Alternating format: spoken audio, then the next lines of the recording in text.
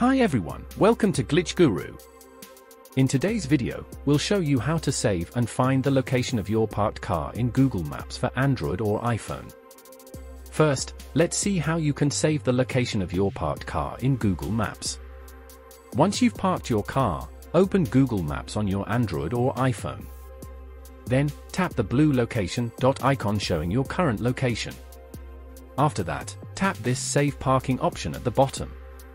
Once you do this, Google Maps will remember the location of your parked car.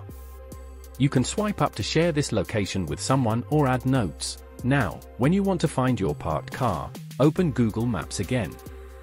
Now, you should see this letter P with message that reads "You parked here" on the map. You can also tap this search bar at the top and select this parking location option to find your parked car. Then, tap directions to get to your parked car. If you have any questions, feel free to ask in the comments below. And don't forget to subscribe.